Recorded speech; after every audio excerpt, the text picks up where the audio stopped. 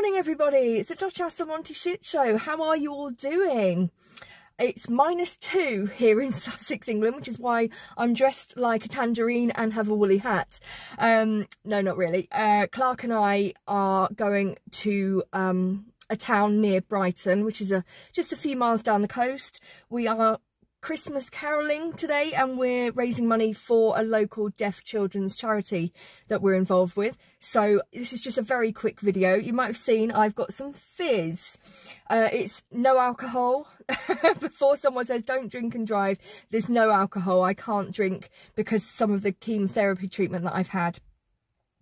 But yes, many of you will have seen in the community post, but if you haven't, Yankee Wally's Twitter account has been reinstated. I don't even know if she knows. I'm not in touch with her at the moment, unfortunately. So that's a partial victory for free speech. We still have a very long way to go. Now, my card's on the table here. I love Wally. I always have.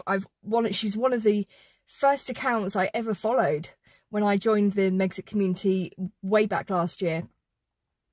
You know, we've been in touch off and on. I sent her some flowers and, you know, she's given me a few shout outs. That's really the extent of how it was between us. But I absolutely adore her.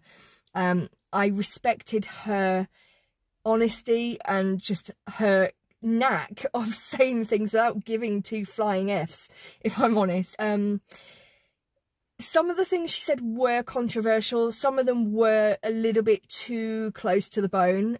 So I really wasn't that surprised when her Twitter and YouTube accounts were taken down. I didn't like it, but I wasn't surprised.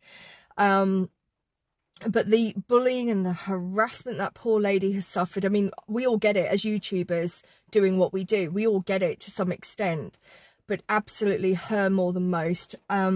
So to wake up this morning to see that Christopher Bouzy and the Sugars are in complete meltdown. I mean, I've finally figured out why they're called Sugars, because when you turn the heat up on them, they just melt. They go into complete meltdown. It's hysterical.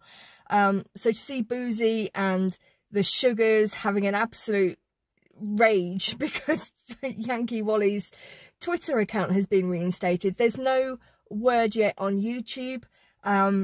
Obviously Elon Musk doesn't run YouTube, doesn't own YouTube, so I'm not sure how that side of it all works.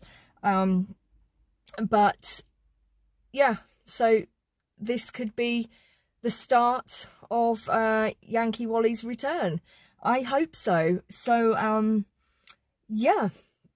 So hopefully I'll get round to making the video I actually wanted to put out today, which is about the Sussexes demanding a royal apology. Well, they can just royally F off, in my opinion. I'm done. I'm literally, after the Netflix shit show, I'm just so done with them. The gloves are coming off. I'm starting to care less and less what I say anymore. But yeah, that's for another time. Today is celebrating that a partial victory for free speech, and Twitter have given Yankee her account back. Whether she chooses to come back and use it is another matter. I don't know. Nobody seems to, apart from I think Fiona, Avid Gardener, nobody seems to have heard from Wally much.